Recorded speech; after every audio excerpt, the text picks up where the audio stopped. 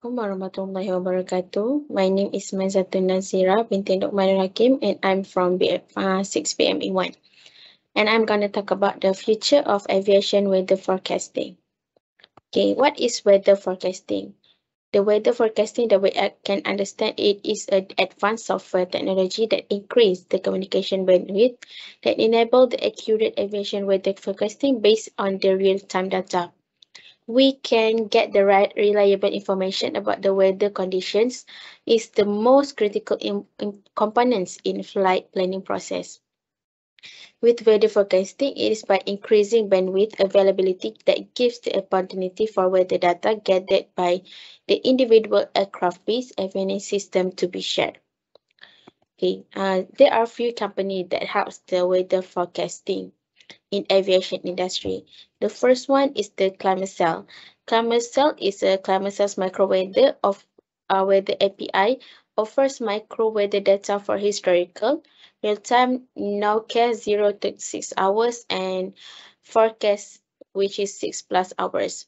The ClimateCell's hyper aviation dashboard is a visual software product with a high definition weather map that featuring all of the weather measurement and forecasting capabilities of climate cells across country that hypercast product, which is used in a variety of weather critical settings.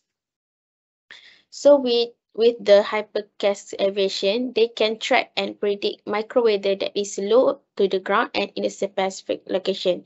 So, but while a typical radar, they can only sense precipitation that above roughly 1,000 feet, while commercial technology senses weather from the ground up. Okay, when there is storm coming, the commercial customers can know exactly how much lead time they have by the minute as opposed to estimating in hourly blocks. So additionally, the low altitude capabilities we have mean that we can catch very light or frozen precipitation that impacts on operation but is sometimes missed by the other tools. Okay, the other company that help in weather forecasting in aviation industry is the Honeywell Aerospace. Honeywell Aerospace has an app named Go Direct Flight Bait Pro, which is a global flight planning iPad app, which is allowing the flight crews to create and file flight plans. They can calculate and compare aircraft cruise mode for optimal performance and access up to the minute weather updates and airspace information. The company's weather information services (WIS) also assist the flight crew in making strategic in-flight decision by providing the up-to-date weather data along to the intended route. With the Go Direct Weather app, um, combines the Flight Bait Pro and WIS to provide updated information about the turbulence, icing, and storm activity on the flight path. So the pilots can see weather observation of the actual activity, as well as the forecast that can help make better decision about their flight path. So, flights plans are normally created, as we all know, normally created several hours before takeoff. But we never know the weather condition can change. In the meantime, so the pilot still need to ensure the safety of their passengers.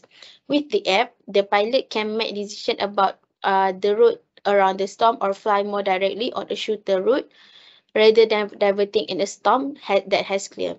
They can also to change the flight levels to avoid turbulence. So with this app, the pilots can get weather updates on the ground prior to takeoff or in the air depending on their level of connectivity.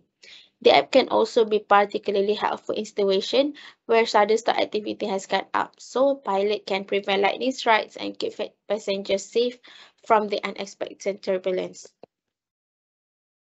So to conclude about this topic, weather forecasting is important, and the importance of this tool is underscored by the growing body of data that is supporting the view that the number of extreme weather events affecting airlines can only increase.